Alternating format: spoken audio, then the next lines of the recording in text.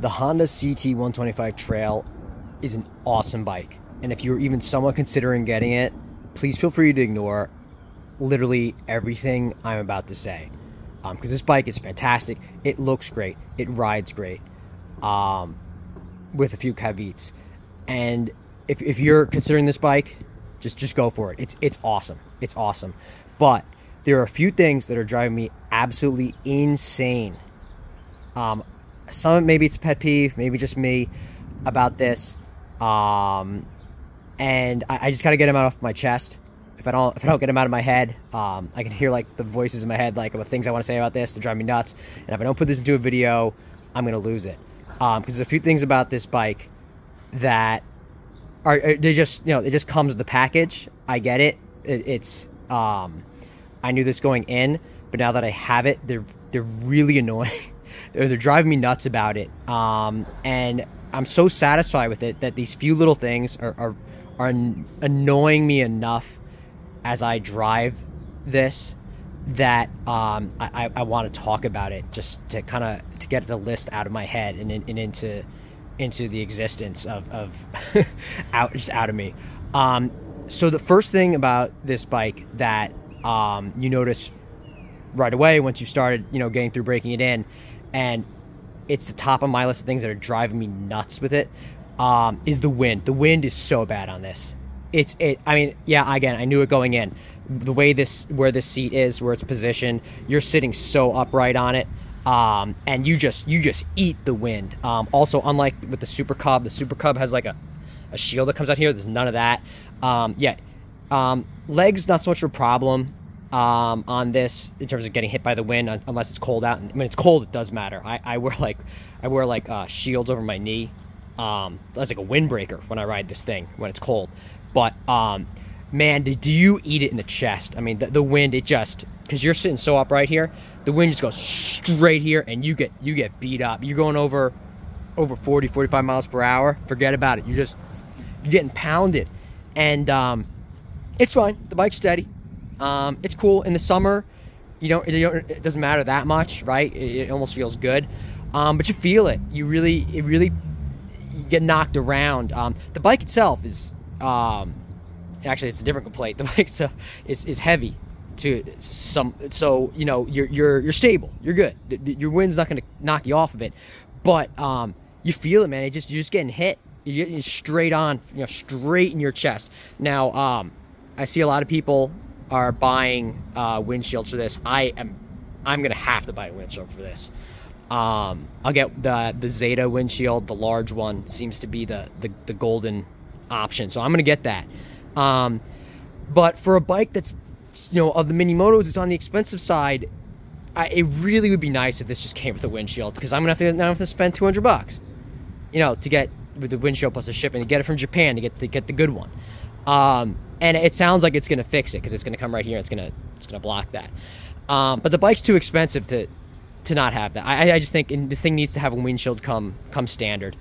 Honda should just go to Zeta and say, listen, just be our parts supplier and just make it standard. It's too much. It's close enough to being a safety issue that it should come standard with the windshield. Honda, please, if you're listening to this, just make it standard. Or just raise, if you're gonna raise the price on this $100 every year, can we just have the windshield? Go to Zeta in Japan and just say, listen, supply it. Just make it standard. Because it's really annoying. And then I kind of touched upon it in this. I think this bike is too heavy for a trail. It feels like it's just 15 pounds too heavy. It's fine. It's also probably by design, but I just think it's a little too much. It needs to lose 15 pounds so you can snap it a little bit more. I find it especially the case here in suburban driving. Again, it's a trail. It's not made for suburbia. It's made for the trail. But you have to drive to get to the trail, and in the slow speeds, when you're in especially in first gear, second gear, as you're going through the gears, I don't like how heavy it feels. it's not unsafe, but it feels unsafe, and I don't like it. I want to be able to evade. At least maybe it's more psychological than anything else, because you can. It's not a real problem, but it's enough to annoy me. I want this thing to be 15 pounds lighter. I don't know where you take it from, but it needs to be 15 pounds lighter, because that would just give that little bit of extra ability to dodge stuff. Would be nice. Yeah, and another, again, this is you're getting this when you get into it, the bias, but this is my third complaint. I know it's the Super Cub seat. I knew when I was going in, but now that I have it, it's really annoying not to be able to. I'm gonna try and do this. There's nothing here. There's nothing to put your knee against on this. And if you like to ride a motorcycle and you like to have your body be one with the motorcycle, a big part of that is hugging, right? Is hugging with your leg, and there's nothing here. So when you're sitting on it, you're riding with it. You're not. There's nothing here. You can't juke with it. There's no juking. You get. You can't. There's nothing here. There's nothing to push against. Which means when you're in slow traffic, or there's there's a lot of cars you can get through. You can't use that part of your body to be nimble. Again, comes with the territory. I knew it going in. It's not a knock on the bike. But you get the bike and you're really driving it, and you notice it. See, there's nothing there. It's psychological. It annoys me. I'm thinking at fourth. This is my fourth complaint. It's my fourth complaint. Nothing wrong with the gears. What I wish was the case. I wish this was here. This unit, the whole the foot gear changer. I wish it was not here. I wish it was right here. And the reason is because it goes into the next complaint with this seat. The seat itself is comfortable. This seat itself is comfortable. I find, and a lot of folks, I like to, once I settle in, get moving, I kind of like to scooch back. I like to have my bum be back a little bit here. And this seat would be fine as is, but the problem is, because of where these are, it's back just enough that,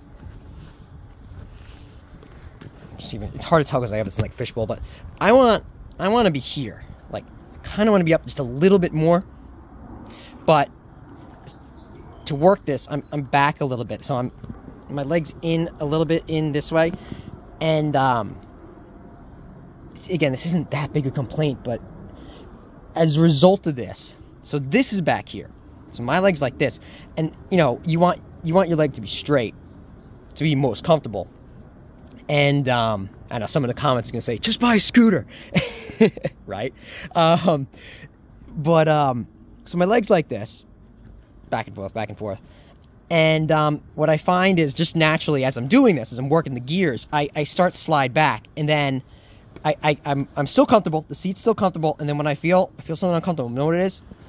And I'm not a big guy. What happens is I wind up, as I'm working these, I'm sitting back here. This itself is comfortable. Then what happens is I'm kind of sitting on the edge of this, and the back of my derriere, my rear, it's kind of not touching this bar, and it's annoying. It's just, I don't know. It's annoying me. I don't like it. I don't like touching this. And obviously I want this rack. It's one of the reasons I got the bike, right? I want this. This is awesome. I can put stuff on it, but this is uncomfortable. I don't know what it is. It's just, I hate tapping this thing. It's like, I wish the seat itself's fine. Like if it had, like, I don't know how to say it. Like if it can't, I don't know. I want like a wall or something. Yeah, I want, yeah, they could have like a wall, something that came up like this. That kind of just went up over, so I could get my hand under, but like, I just wouldn't touch this. It's like, I just wish this whole seat unit, I wish this was up a little bit. Either this was a little bit further forward, you know what I'm saying? Like this is more like just came out, the whole thing was shifted forward, or this was just a little bit longer, it had like something like, don't touch this, it would make the bike immensely, I don't know, or maybe it would make it better. I don't know. I feel like it would, but who knows? I mean, that kind of is what it is. My fifth complaint is I've had it only for a little bit. I don't feel like maybe it's just the way I'm riding it, kind of on and off, suburban, on and off highway for a little bit, back to local roads, in some traffic where I'm kind of stuck. I don't know if I'm getting the mileage. This thing, it claims God tier, 150 miles per gallon. It's good. I'm not going back to the Honda Navi. The mileage on this is way better. There's no question there. I don't know if I'm getting that. I need to ride it more, because I need to do a few fill ups to get a fair call on that. But I'm not seeing me getting 150. I think I'm getting more like 110, maybe. But we'll see. I gotta follow up on that. It's a good looking bike. I love this rack. This rack makes life easy. Whether you're just taking your backpack off, you can just strap the backpack down. You don't have to wear it on your back. You can put a crate on it. You can put other stuff on it.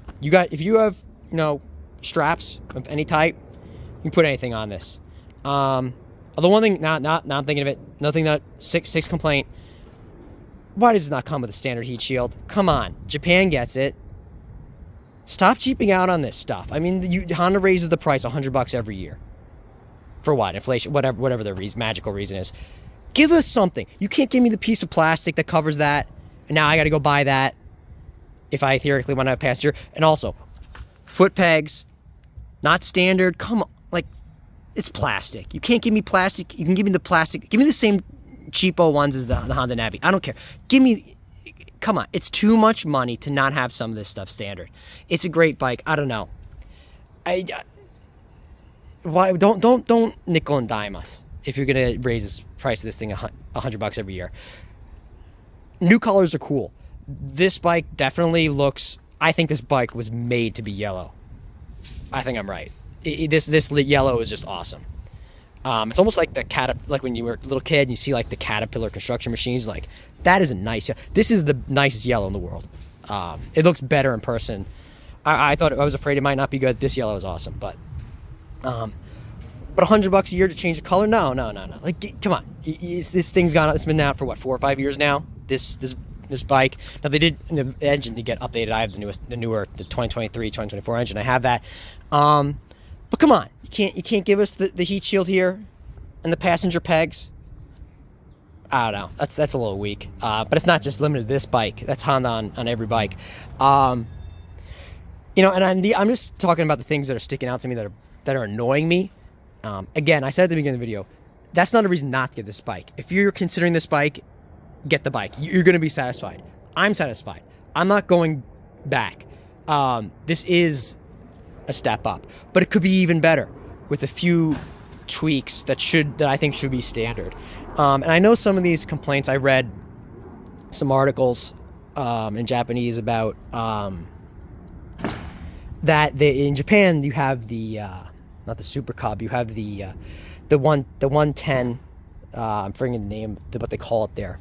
And a lot of people are saying that the actual best of all the Cub bikes, and it's called the Hunter Cub in Japan. You have the Super Cub, and then this is the Trail 125, the Hunter Cub, and then there's this 110, the 110 Honda, 110 cc's, and people say that one is actually, it's lighter. It has like a little smaller rack on the back, and people say that one is actually faster than this one, and that it gets equivalent mileage, and that it handles the best. And because this thing, it's a little heavy. It feels like it. It feels like when you're riding this, it feels great, but it feels like somebody, there's nothing on the slug track. It feels like somebody added a stack, like, here, there's a brick here. See this thing? It feels like somebody took 5 of these, just 5, put 5, or maybe 3 or 4. They put 3 or 4, and there's 3 or 4 of these somewhere in here extra that if I could find them, I could take them out. That's what it feels a little sometimes at low speeds. That's what it feels like on this bike. So that's my rants, and I gotta stop talking because somebody is cutting wood next door, which is cool. Great engine. Gears are fine. Works. It's all smooth. Starts right up. This thing should come with a... God, okay, of course they're doing something to this. It should come with a gear change indicator. It doesn't, but I can live with it. It's geared for the trail, so it is. I knew this when I was going in, because the lower gears are really annoying. Because you have to in suburban driving, you have to constantly shift up real quick, and then from 25 to like 65 is fourth gear. It is what it is, but it's more annoying than I thought.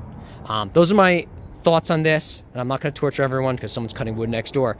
But if you're considering the bike, you won't regret it, but you may be annoyed by one of these few things I touched upon. So now I got it off my chest and into your brain. Just kidding. But consider it, think about it. They're not reasons not to get it, but the reasons you might not be fully satisfied. I know for me, there are at least reasons that I'm gonna have to spend more money on this to get a windshield, which apparently really helps, but it is what it is. The bike's so great. I want it to be better, and I don't want to have to pay to fix little stuff like that through accessories.